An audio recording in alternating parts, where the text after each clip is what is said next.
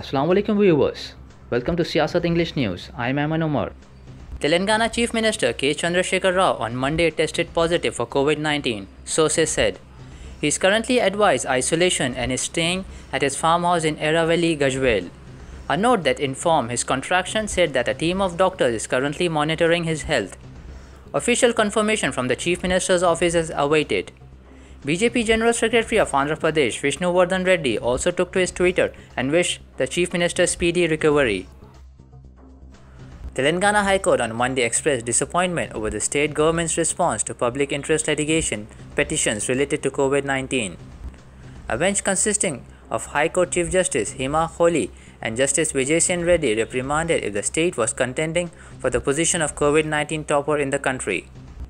We are very unhappy with your affidavit as it does not contain any of the details like measures to check footfall in cinema halls and other public places, the bench said, as quoted by the Hindu newspaper.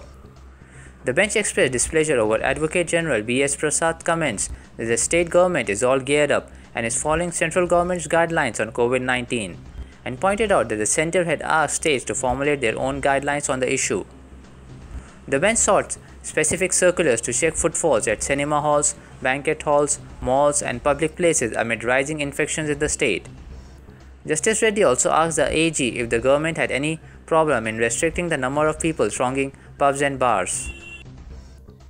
The 3,000 public toilets constructed by the GHMC in Hyderabad are in a bad shape. The Greater Hyderabad Municipal Corporation officials have failed to appoint any agency to maintain these toilets. A visit to about 5 dozen public toilets at various areas of the city revealed how filthy and stinking these toilets are. Most of these defunct toilet structures with its doors stolen become garbage dumping grounds. Its interior suffered irreparable damage. There is no water supply or drainage connection to these toilets.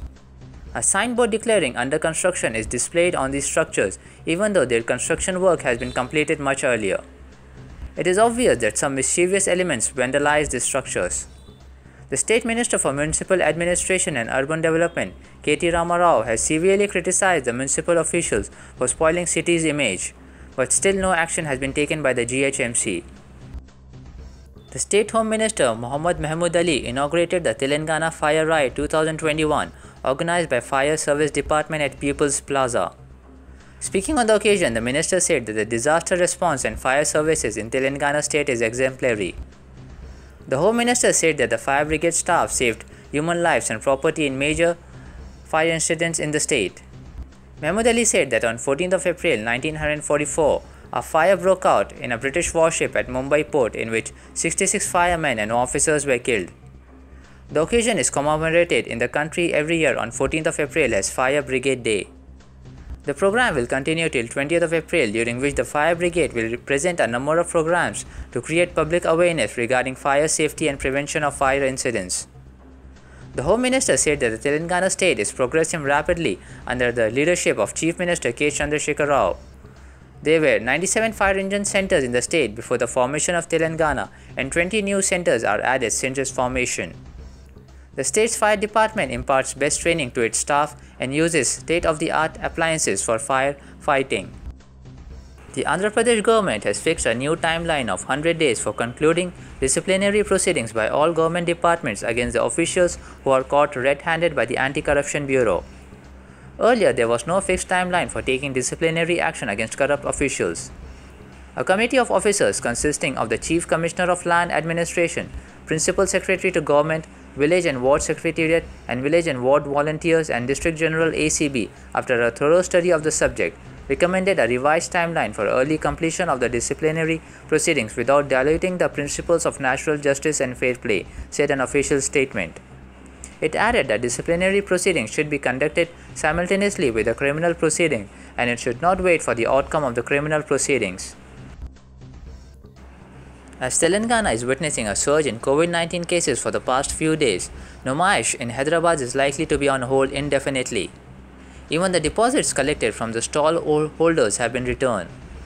According to a report published in the Times of India, the All India Industrial Exhibition Society Secretary Dr. B. Prabhashankar said that as per the Managing Committee's decision, the deposit amounts of the stall holders have been returned. A member of the AIIE society said that it has become very difficult to organize the Numaish as the number of COVID-19 cases has spiked up in the state. Stall holders were also not happy over the inordinate delay in the exhibition, he said. Earlier, as per the regular procedure, AIIE society had invited applications from stall holders and allotted land on the Numaish ground. However, due to surge in COVID-19 cases, it was put on hold. Stall holders were demanding the return of the deposit amounts as many of them had taken it as loan from the banks or private finance companies or individuals. Telangana reported 4,009 fresh COVID-19 cases, pushing the tally to over 3.55 lakh, while the death toll rose to 1,838 with 14 more deaths, the state government said on Monday. The Greater Hyderabad Municipal Corporation accounted for the most number of cases with 705, followed by Medkat, Malkajgiri 363 cases and 360 cases in Nizamabad respectively. The total number of cumulative cases stood at 3,55,433, while with 1,878 patients being cured, the total recoveries were at 3,14,441. The state has 39,154 active cases and over 83 lakh samples were tested on Sunday. Cumulatively, over 1.18 crore samples have been tested. British Prime Minister Boris Johnson has cancelled his planned visit to India next week due to the coronavirus situation in the country, Downing Street said on Monday. Boris Johnson will instead speak to Prime Minister Narendra Modi later this month to launch their plans for the future UK-India partnership, with their physical meeting expected later in the year. In the light of the current coronavirus situation, Prime Minister Johnson will not be able to travel to India next week. Instead, Prime Minister Modi and Johnson will speak later this month to agree and launch their ambitious plan for the future partnership between the UK and India.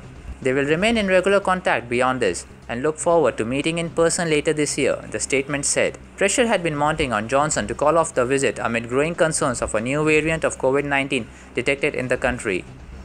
Over the weekend, UK opposition Labour Party joined calls for him to conduct the discussions remotely via Zoom and cancel the physical visit, which had already been shortened to focus on a day-long packed schedule on 26th of April. South actress Samantha, who is known for her generosity, runs her own NGO, Pratusha Support, which caters to meet the necessities of poor women and underprivileged children.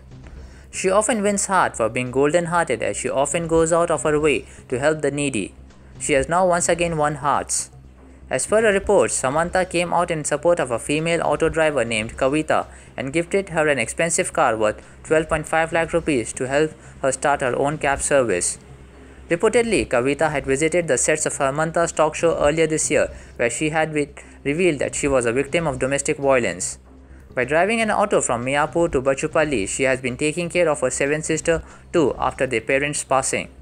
Seeing as how she has been struggling to make ends meet, Samantha had then promised to help Kavita in her best possible way. Samantha's fans and admirers are head over heels over her kind gesture and can't help but laud about it on social media. Indian wrestler Deepak Punia settled for silver on the final day of the Asian Wrestling Championships after losing 10-0 to Iranian Olympic champion Hassan Yazdani Sharati on Sunday, while Sanjeet won bronze.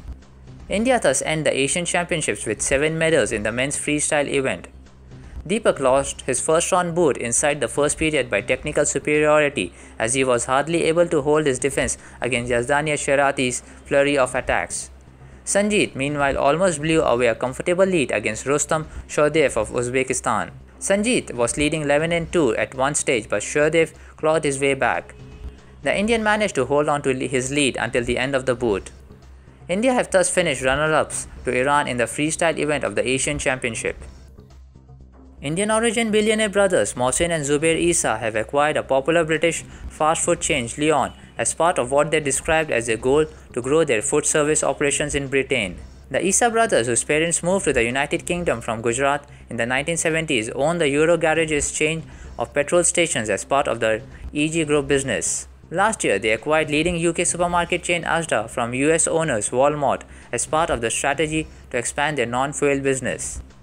Leon, founded by John Vincent, Henry Dimbleby and chef Allegra McEvedy in 2004, pitches itself in the category of naturally fast food with a focus on creating a healthy menu that tastes good in a sustainable way. The acquisition is said to be worth an estimated £100 million. With an extensive network of over 70 restaurants, Lyon has 42 company-owned restaurants operated on leasehold locations with a strong presence in London as well as other large cities across the UK. That's it for today. Thank you, viewers.